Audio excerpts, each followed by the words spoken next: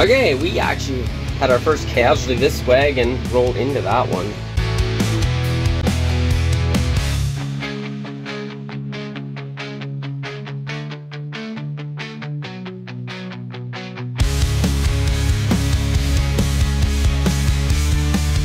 Well, we back. Gonna finish the corn silage here today, which we got rained out of the other day. Hello. My hands are full. Oh, are you friendly? Are you friendly, doggy? Hey. Maybe when Clyde grows up a bit, I'll have to get him a dog. I had one when I was young.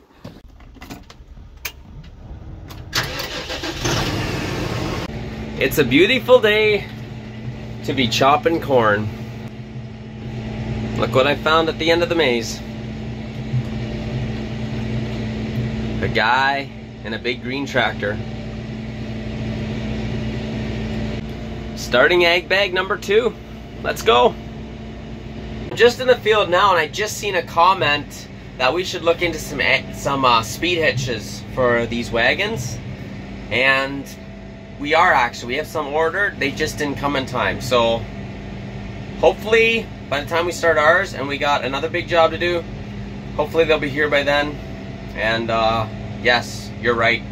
It would make our lives a lot easier, and we're looking forward to that. Now, if my voice sounds a little bit different today, well, I'm still under the weather. I don't know what else to tell you, but the show must go on, I guess. What has this world come to? We're cutting in the pouring rain. We're very close to done, and I don't feel like having to quit and come back here. So we're gonna keep cutting. Hopefully we can get done here. Another full load. A little bit of nighttime cutting. We're almost done. Might be the last wagon here, hopefully. I'm thinking it might take one more, but I'm hoping.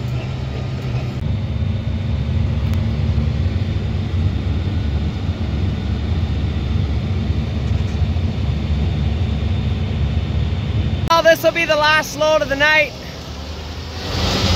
Field is officially almost done. I was gonna say done, but then it's not. Last load.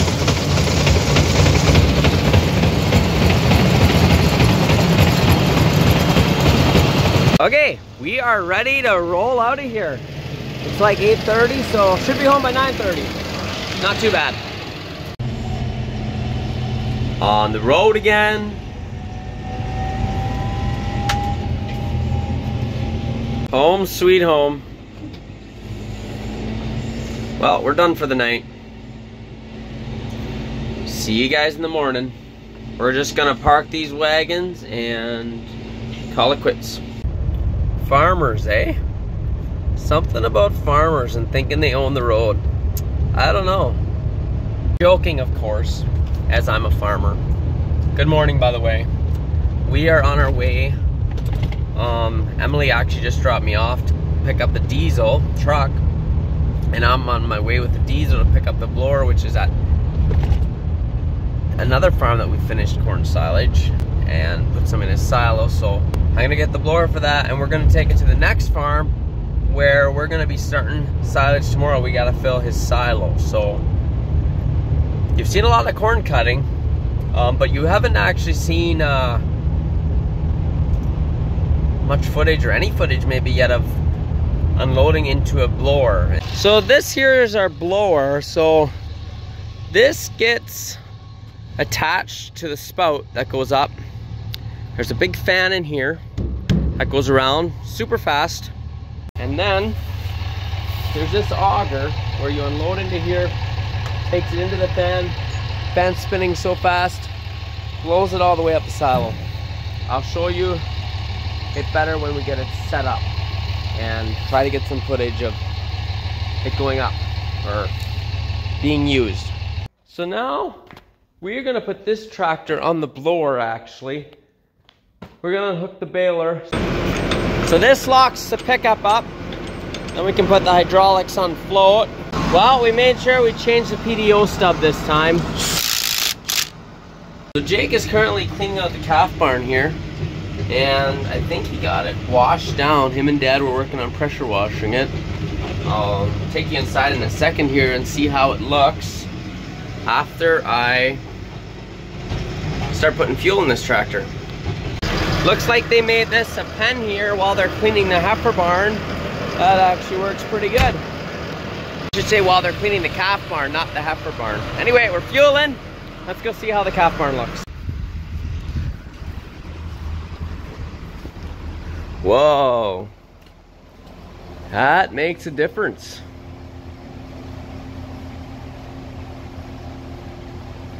Looks like there was some dirt on there that was just wouldn't come off, but definitely looks better. And then Jake's taking the manure out and he'll bed it up, clean everything up, and the cows will come back in here. Definitely smells quite strong right now. These aren't overly the nicest things to tow, so we're not going full speed. I'll say this screen in the tractor definitely helps me look more complex, you know. We are arriving on scene. Today these guys can rest. Tomorrow they will be hard at it. Gonna get everything greased up now and ready for tomorrow, and see what else I can get done tonight while I have a chance. And then it's go time tomorrow.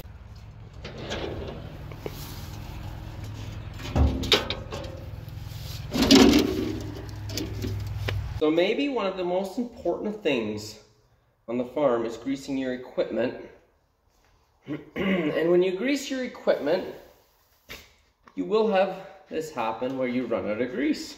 While I was greasing, fortunately I noticed we're missing a shear bolt right in there. So we still had one left and we were still going with it, but it's loose. Like, I literally didn't even touch it before. I just realized now it's loose. That's crazy. Well, let's just be thankful that we were able to, nothing was broke down.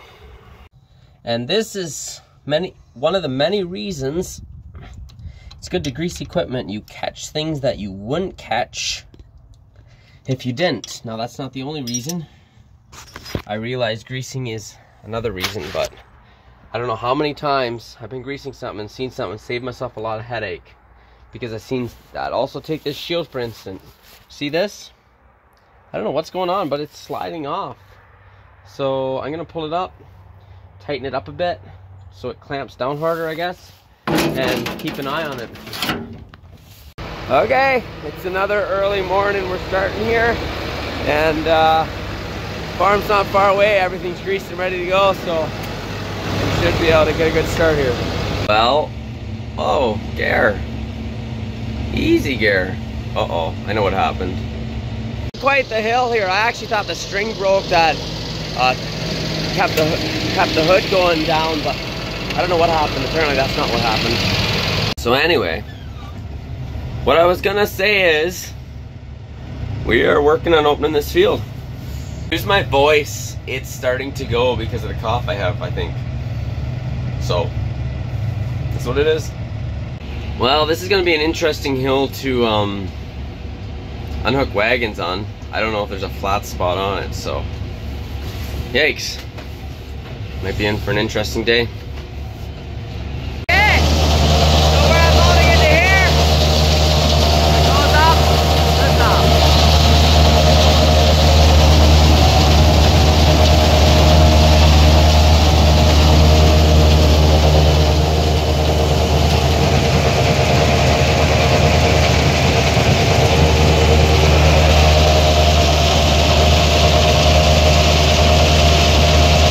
That is loud out there.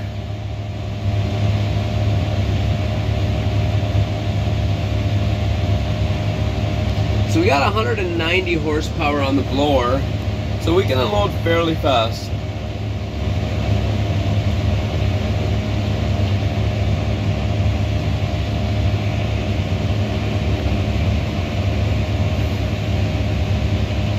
I'm back for another load. I'm just gonna say it, this hill here is menacing. Like, when you're coming down with the full load, it's sketchy. Okay, we actually had our first casualty. This wagon rolled into that one. We pushed it over now. Nothing seems to be wrecked too bad, but it's not good. So we knew this field would be an issue with how hilly it is. The owner here is helping hook on the wagons, and he unhooked the wagon. It rolled into our empty wagon, so full wagon into an empty wagon. And I had a sickening feeling when it hit, but luckily everything came to a standstill. No huge damage was done that I know of. I guess we'll find out in the future if there is, but I think we're all good. We're in the clear. Time to go down this roller coaster of a hill. It's actually not too bad, but I definitely wouldn't want to do it if it would be muddy.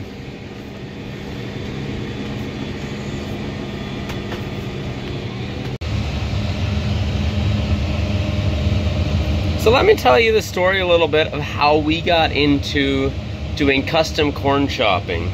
So it'll be 3 falls ago, just before harvest, we used to get someone in with a pull type to do our custom corn chopping, and then he also did our neighbors. And just before we were going to do ours, he had a wagon that rolled, and he was kind of thinking of getting out of it anyway, so he didn't want to leave us hanging, so wondered if we could find another wagon. He would just still came and did it. Well, we found these 3 wagons, so we were like, okay, we're gonna buy them. We got a fairly good deal on them. And then all of a sudden we were like, why don't we get a harvester as well and just do everything ourselves? And then we talked to our neighbor and asked, can we get your work too if we get a harvester? And then, it makes more sense, and we can kind of make the cash flow a bit better. And yeah, he was into that, and so we bought the harvester and we started cutting. We actually rented a harvester and then bought our harvester like halfway through harvest. So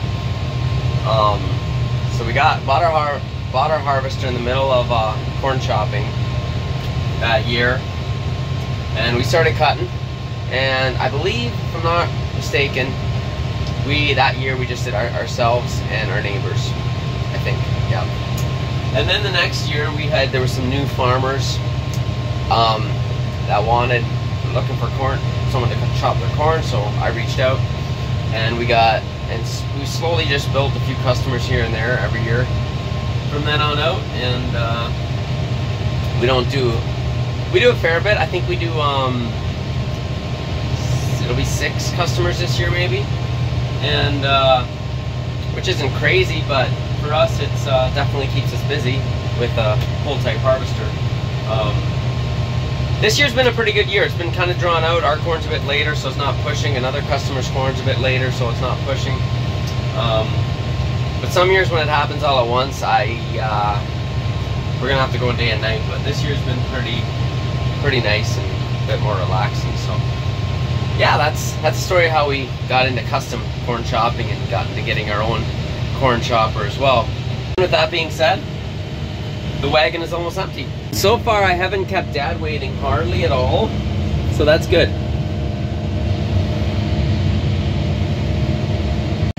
They're bringing in some topsoil here. Looks like they're making a garden ones. Well, we took a little break, Dad and I. Jake came and picked us up, and we went, if you look in the back here, you can see some new tools. We went to a open house tool place down the road. So we got some tools and we're on our way back now. So a nice little break in the middle of the day. They had hamburgers there. Did you enjoy your hamburger, Liam? Yep, well, we all did. And now we're on our way back and we got to get some more work done. And we're back at it again.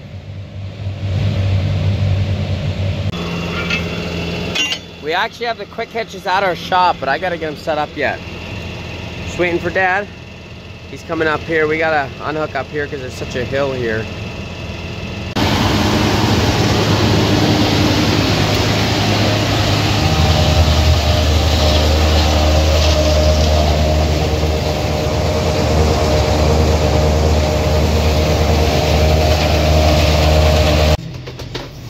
Home sweet home. I didn't video much at the end there. I kind of got busy, and we finished up that field. Got the silo full. We're gonna go back tomorrow morning and top it up. Probably 1 or 2 loads should do that, and then we're gonna be unhooking everything, getting into manure hauling and stuff, and planting wheat, soybeans, that kind of thing. But unfortunately, that'll be the end of this video, so all that stuff will be happening in the next video, so you'll have to stay tuned for that. But thanks guys for watching. Hit the subscribe button if you are not subscribed. Also, go ahead, share it to any friends that enjoy farming videos or videos like this. Also, you can hit the thumbs up. Thanks guys. We'll see you in the next one. Hope you enjoyed it.